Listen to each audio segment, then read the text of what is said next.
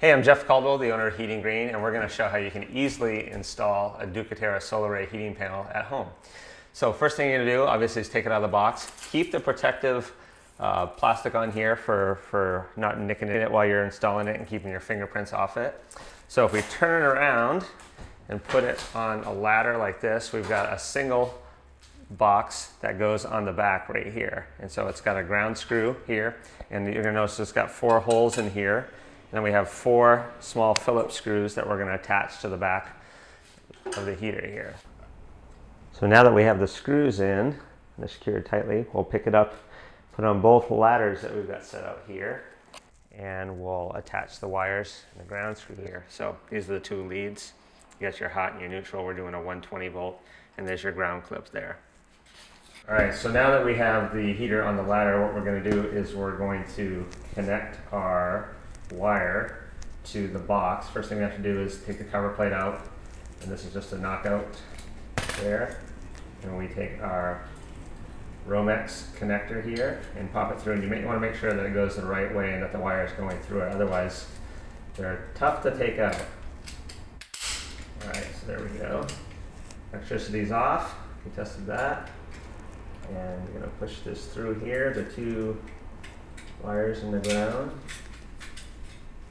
And we're using 12 gauge wire here, which is fine. This is just a 500 watt 2x4 heater here. So you can check that for strain relief right there.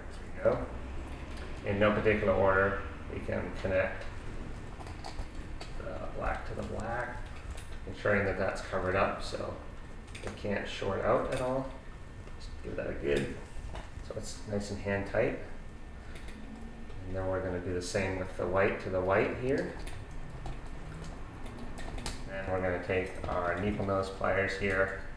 We're going to kind of bend this around so it attaches to the ground screw.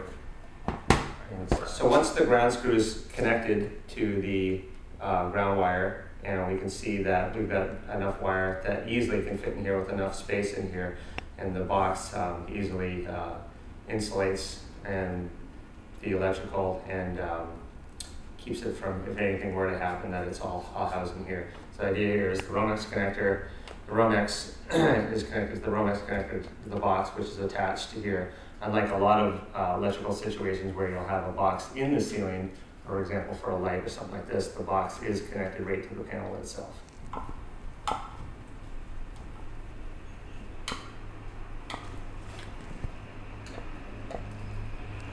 Okay, now we have the wiring secure to the heater. What we're going to do is lift it up in, and we've cut a hole here, so it's an existing hole, but now it's just big enough so the electrical box will fit up. And so once we have it up here,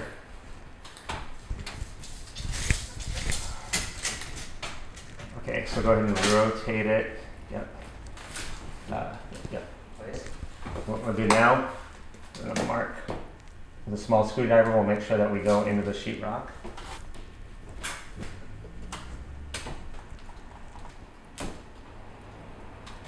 Okay. And we're going to lower it back down. Now we have our holes marked. And we're going to get our drill out.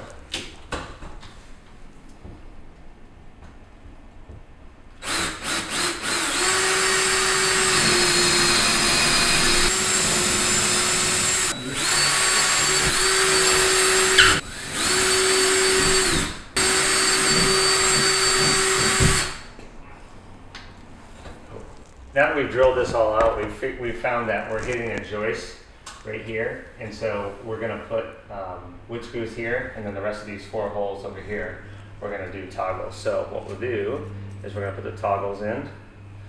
There's 2 of the bolts, and we use 3-inch, which we supply for you, and then we don't supply the wood screws because most of the time people do have sheetrock. Now that we have our toggle nuts on, bolts, we'll push this up in, and we'll allow the toggle bolts, the 4 here, to hold the entire heater.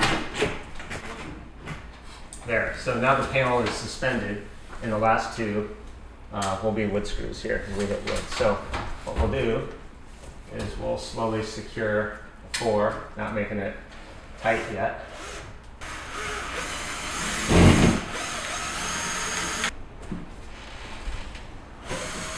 And putting a little tension on the panel often allows the toggle bolt to engage.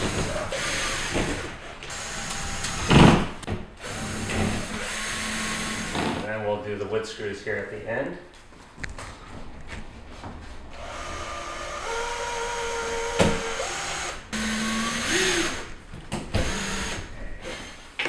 Now that we have these secured up here, I'm just giving it a test to make sure there's no flex to the panel. What we can do is we'll just pull this back, and we've got our buttons.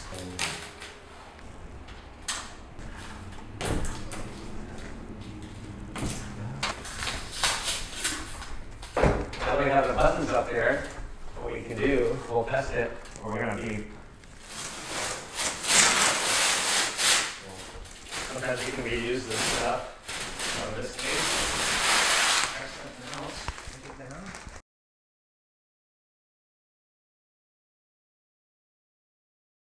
We see that it's totally secure. It's not going to go anywhere. We turn the power on, and you can, if there is any like light dust from the adhesion that's between the panel and the plastic, that you can wipe it down. And by the way, you can paint these standard wall paint that's water-based or acrylic or latex work just fine.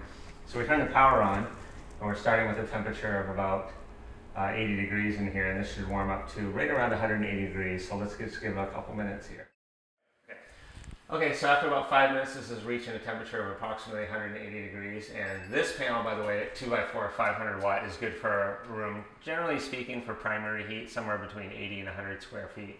Also keeping in mind the insulation that you have, the number of windows, the ceiling height are a factor. So if you go on our website, heatinggreen.com, and go under our get a quote form or a heat calculator form, we can easily tell you approximately what you need. And you can also call us, obviously, at 800-618-4940. And thanks for watching.